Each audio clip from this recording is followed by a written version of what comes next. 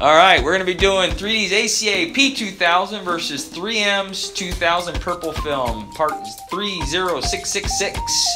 And the idea here is we want to show a comparison of the two papers.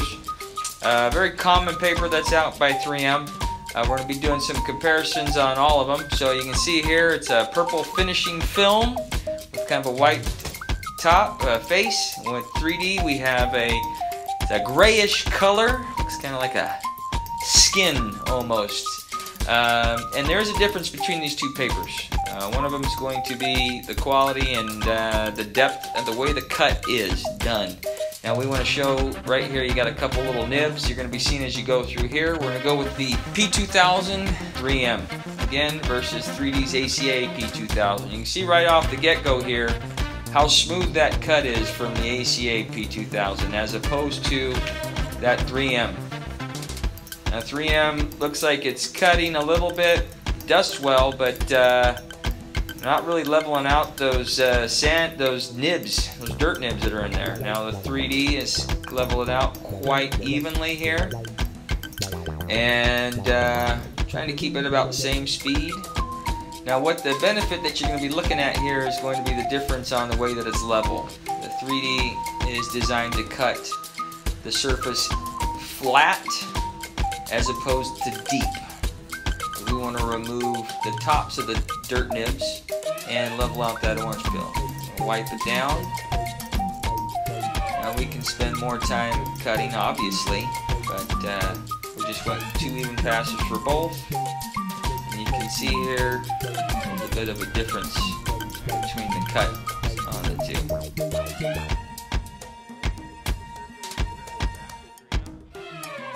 There's the 3Ms. And the 3Ds. Nice even pigtails or even sand scratch marks.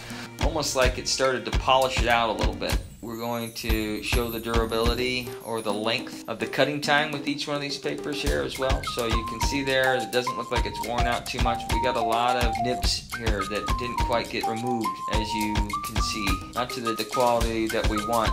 With the 3D, you can see a lot of them are flatter. Now we're also going to show that 3D paper, it's also a wet paper, can be done wet. The 3M, not as much. So for those of you that prefer dry versus wet, or wet versus dry, this paper is designed for you. So you'll be able to do both.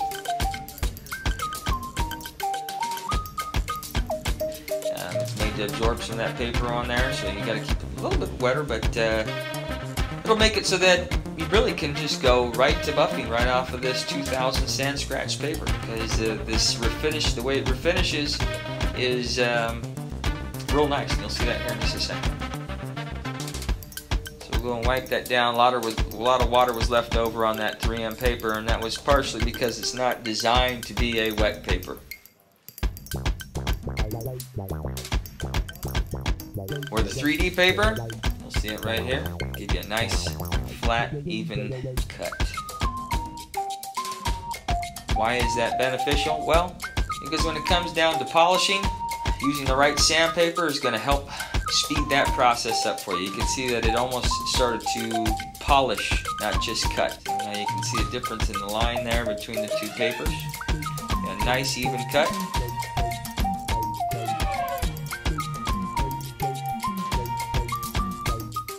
Now the 3D paper is a silex type paper. You can crumple it up and pull it back out. 3M paper, not so much. But they do have their own uses. That's bad.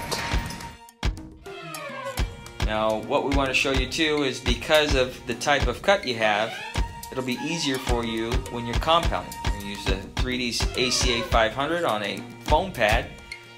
So we can show you, because foam doesn't cut quite as fast as wool. We set the speed at level 3.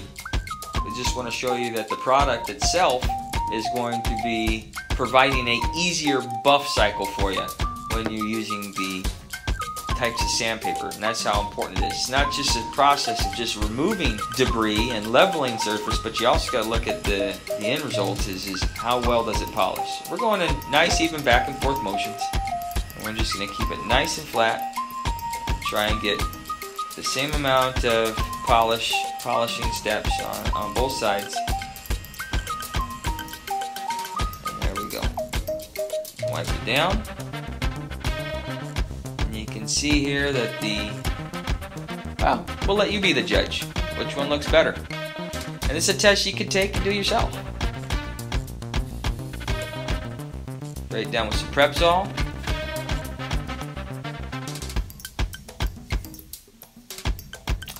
There we go. Now just to make sure you guys, we started on the right side, we went to the left side. We're going to do it one more time for you where we start on the 3M side and go to the 3D side. So fairness runs in our game here. We'll do again 4 size, dime size drops, add a couple P drops in there, make sure we have enough. And we're going to go this time viewers left to the viewer's right. 1, 2, 3.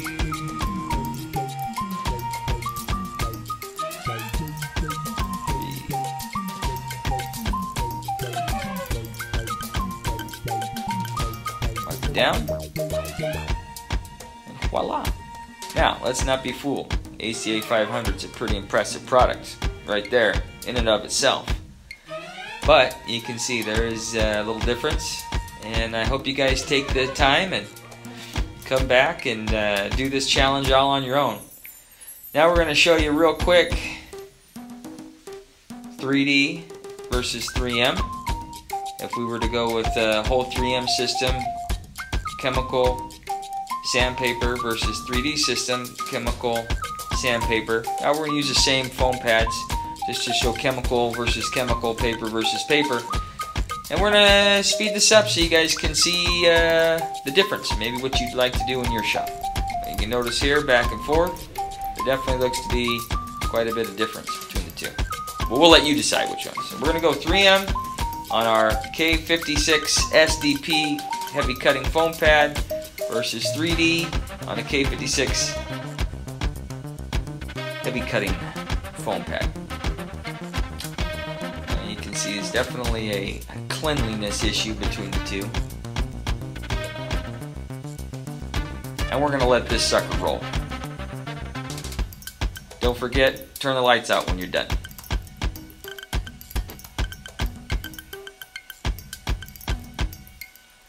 And we really were working this, trying to go the best. As you can see, I'm doing nice even back and forth motions for both products.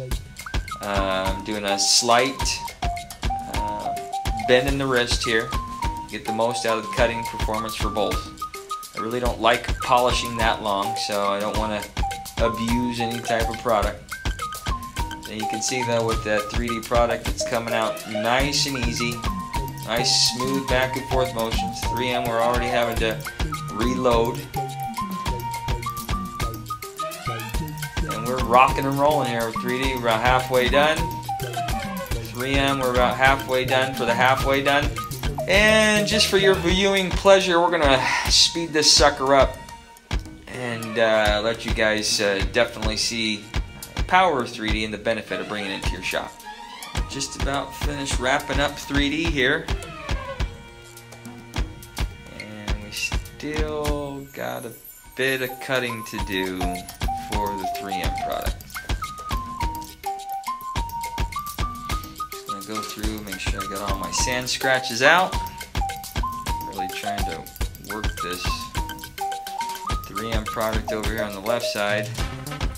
This is the 3M EX Extra Cutting Cream, Step 1 compound. You can see as we wipe it down here, both the 3D and the 3M kind of wipe down kind of similar when it comes to 500 and that heavy cutting cream. But now when we do the Prepzol wipe down, let's see how it looks between the two of them. Now if you see the sling on the right side, that's from 3M after we cut it, and it does get to be a little rough to clear off, I mean right from the get-go. So we know with the 3D product we're getting what we get, because as you can see the differences between the two here. Not only did we do it, not only did 3D do it a lot faster, but we didn't have any of the sand scratches come back.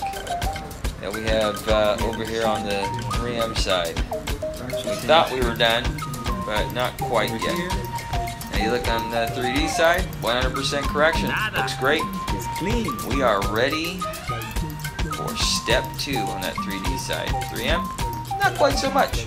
Still got a little bit more work to do. Look at how black that 3D side looks. Looks good.